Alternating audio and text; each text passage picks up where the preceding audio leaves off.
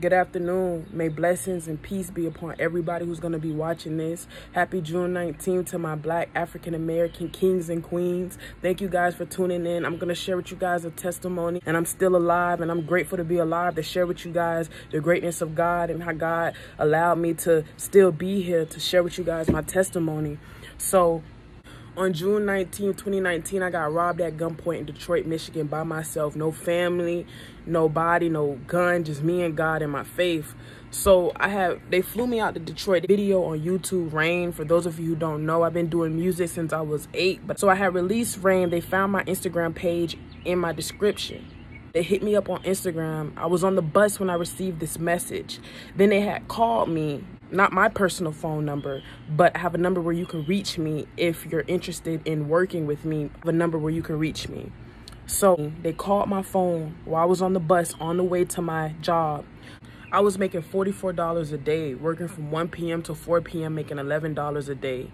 Now, if you're on the bus and you're working a minimum wage job like that, and somebody call you telling you that your dreams finally manifested, you're gonna go leap, and you're gonna go take faith, and you're gonna go take action to pursue your career. So they all like, yo, we seen Rain. Rain is a really hard song. Like, that song deserves a lot of recognition, and you are an independent artist. You are very overlooked. Just gassing me, filling up that void, like not telling me what I wanted to hear, but telling me what I deserve to hear, and what I've always been hearing. But these folks invested money into having an automatic phone system to trick me to think that they were Capitol Records. This is how real this stuff was. And mind you, I was on my way to work, telling me, where are you now? You need to get off the bus, I said, I can't quit my job. They were like, what you mean you can't quit your job? You're about to be a multi-millionaire. I'm like, well, sir, I was doubting because I didn't know. I had a gut feeling. I had something in my spirit was telling me, be careful, But I still took the chance because I didn't want to miss out on the opportunity. What if that was that special opportunity and I just missed out on it because I was scared, because I was nervous, because whatever the case may be. So I didn't want to be that person, and I refused to be another statistic. They was just telling me, like, and I'm like, they had asked me, they was like, we need you to come with the budget. I'm like, my sister always told me never tell nobody how much money you make. But I did slip up, and out of excitement, I was like, I do have $4,000 saved up, but that is for my first vehicle. They was like, ma'am, why are you tripping about a car? You can have a Lambo in the next 30 days. Boy, was that music to my ears? Yes, indeed. So after that scenario, I'm thinking to myself, man, this is it. I got to get off this bus. I got to make my way back home. I have to get to this airport. First, I got to contact my sis so she could give me my money. After they had got off the phone, I called her. I was like, yo, this is it. Capitol Records just contacted me. I have to hurry up. I can't go to work today. I have to hurry up and I have to get to the airport because my dreams are manifesting. I got to go. I had so much excitement, so much anxiety, just so much emotion, period. After getting her off the phone, it took me about an hour to get that girl to send me my money. And she wasn't doubting, but she felt like this wasn't right. So after an hour, she finally sent me my money. She was like, Tiana, if that's what you want to do, if that's what you feel is right, go ahead. And she was just telling me, like, you're a hard worker. I'm happy for you. She was just excited for me. We all thought that it was real. At first, she was doubting it, but she came around and she started understanding, like, okay, this is what she wants. This is what Tiana been grinding for. So this is real. So after getting off the phone with my sis, I get off the bus and I cross over to the other street to get back on the bus to go home because she about to send me my money. I'm about to go to the airport. I'm finna fly out, and I'm about to do what I'm born to do. So I'm on the bus and I'm heading back home, and the dude calling me, he was like, hey, did you leave? Are you coming? Just making sure that I'm still en route. He was like, we need to get you on this plane, and we need to get you here with me so I can meet up with you and we could just start working, gassing me up.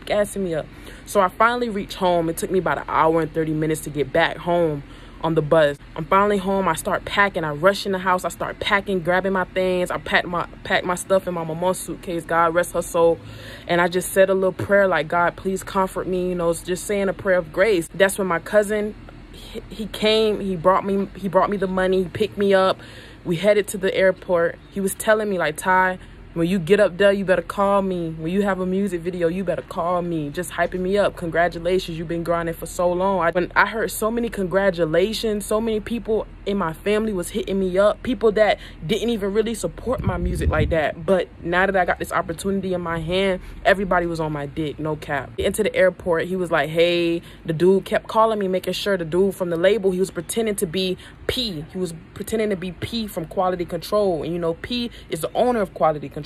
And Quality Control actually have a partnership with Capitol Records. I was so like shit-faced because we did our research thinking that this shit was real, that my dreams and my hard work was finally finna manifest and pay off. I'm here. He was glad that you're here. He was like, he booked the ticket and stuff, and then he was like, while you're waiting, I need you to write your biography, you know, write who you are, why you wanted to do music. And I wrote verbatim of who I am. I wrote 2 pages of what I do and what I consist of, thinking that this was about to pay off, thinking that this biography was finna be headlined, thinking that this biography was finna be in Wikipedia, man. Y'all don't understand my frustration, my pain. This shit was real. This shit that I had to experience on my own, man. In Detroit, Michigan, by myself. So after I write my biography, I was delayed, you know, from West Palm Beach to get to Atlanta. I waited 4 hours to get to Atlanta. When I finally get to Atlanta, I'm in Atlanta for 3 more hours. 7 hours wasted. I finally touched down in Detroit at 4 o'clock in the morning by myself. Dude done had fell asleep. So I had got a taxi to the hotel. So when I finally get to the hotel, dude was standing in the lobby. He was like, hey, meet me. I was scared as hell, y'all. When I tell y'all I was so scared, I had to stand up because I was so scared. Like, I didn't know what to expect, you know? I'm in Detroit with $4,000, almost $5,000 cash money. No family, no gun, no nothing. Just me and God. I was fearful. So I get into and I remember my grandma always telling me, my mom always told me, if you scared to do it, you shouldn't be doing it. But I thought this was an opportunity. So then that's when I had got there, the man was just standing at the lobby and stuff. And he was like, hey, get in the car. I had gotten a Camaro, nice ass 2019 Dodge Camaro. He was like, it was his assistant in the car. He was like, yo, congratulations, queen. You know, you did it. This man called me a queen. That congratulating me. Are you ready for what's to come? You work hard. You deserved it and stuff. And we just took a little ride. You know, he said, you don't got to be scared. I'm good people. You cool. Just, you know, reassuring me that things were okay, even though things was not okay. So guys, we drove in front of the Greyhound station. I did not know this was a Greyhound station before. This is my first time in Detroit, Michigan. It's 4 o'clock in the morning, dark as hell. I didn't know this was a Greyhound station. He was like, okay, hand over the money. I need to count up, make sure everything is the same amount that you said that you had. He count up the money. It's dark as hell. It's a bunch of buses. He was like, there go the tour bus. That's little baby tour bus. They in the studio right now waiting on you. Gunning them waiting on you. They, you know, come and record. I had handed him the money. He counted that shit up. Everything was right. He handed me back $45. He was like, here, take this. You're going to need this for food and stuff. And I'm like, okay, I am going to need that for food. But, nigga, aren't you the label? Like, you supposed to be paying for that shit. Like, what you mean $45? Like, that ain't going to last me to go eat. And we going to Cali the next day. So, what the fuck you mean? Like, California, I know $45. I've never been to California, but I know for a fact $45 not gonna last me and take me very long. He counted up the money. He was like, all right, now they gonna wait out there. He took the money from me. He was like, wait out there. They gonna come to get you. Man, I got out that car. Biggest mistake of my life. I got out that car, y'all. I kid you not, I was in front of a Greyhound station. I'm thinking that's their tour bus. That was a fucking Greyhound station, y'all. Excuse my French, but it was a Greyhound station. So I'm standing in front of the Greyhound station. He was like, now they gonna come get you. He shut his door. I shut his door and stuff, and I was just sitting there waiting. I walked back to his car.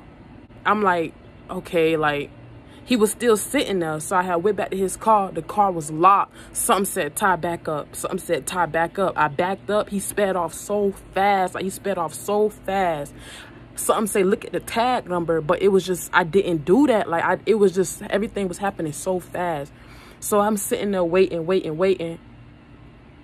I'm realizing, like, okay, this is a fucking Greyhound station. These are Greyhound buses. These are not tour buses. I'm just like, damn, something say you lost it. Something said it was a scam. Got robbed at gunpoint because the dude had a big gun on his hip. I forgot, I left that part out. Dude had a big gun on his hip when I got in the car. Big gun. I'm in Detroit with no gun.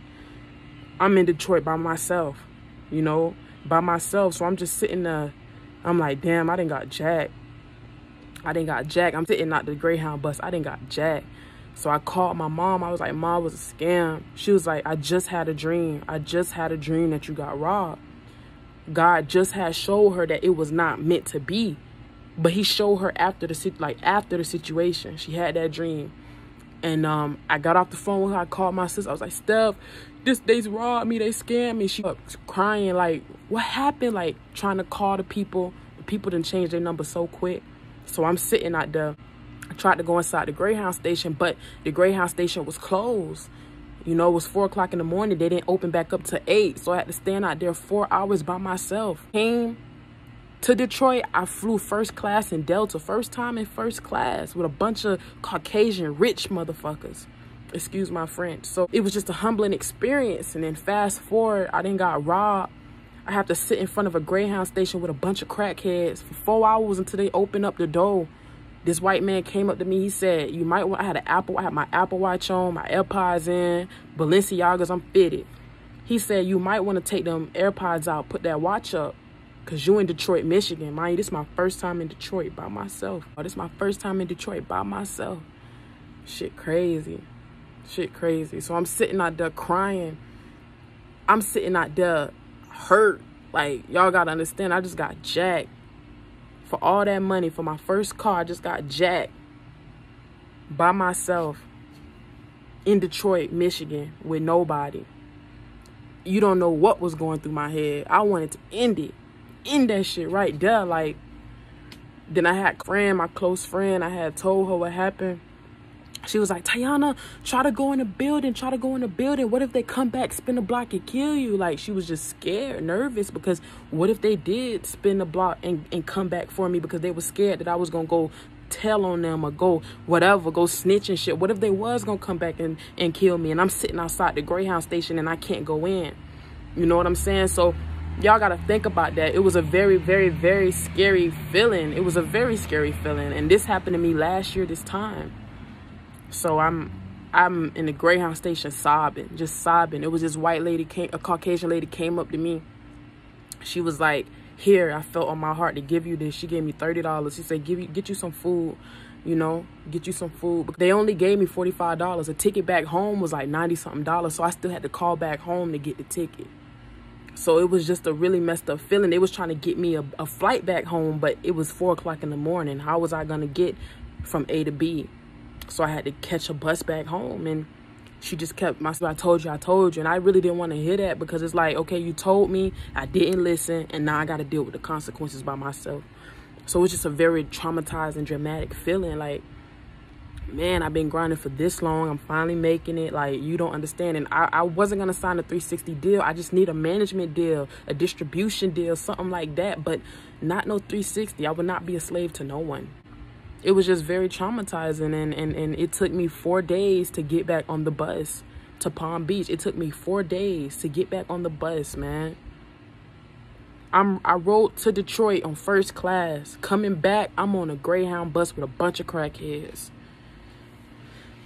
It was a humbling experience, but before y'all, you know, y'all can say what y'all want to say in the comments. You on your way to work, making $44 a day, and somebody call you like your life finna change, you gonna take a risk too, you know? So I just wanted to share with you guys my story. I hope that this motivated all the independent artists to not go for no record deal, none of that, you know. Get it out the mud. Salute the Young and May. She got it out the mud, like really, really got it out the mud. Gates got it out the mud. People that I look up to in this music industry, they got it out the mud. So I should have just been smarter, and it was definitely a lesson learned. And I was just naive to the situation because I've been grinding for so long. I literally come from nothing. I literally sit here and drop music. Nobody give a fuck. Nobody listening. So I thought it was my time. And I hate that had to happen to me. But to all my non-believers out there that don't believe in God, I hope this video changed your whole mindset, your circumstances in life. And I just hope blessings and peace be upon each and every one of you. Thank you guys for watching. I just wanted to share with you guys a traumatizing, dramatic experience that I went through. Robbed at gunpoint in Detroit, Michigan. First time in Detroit, Michigan.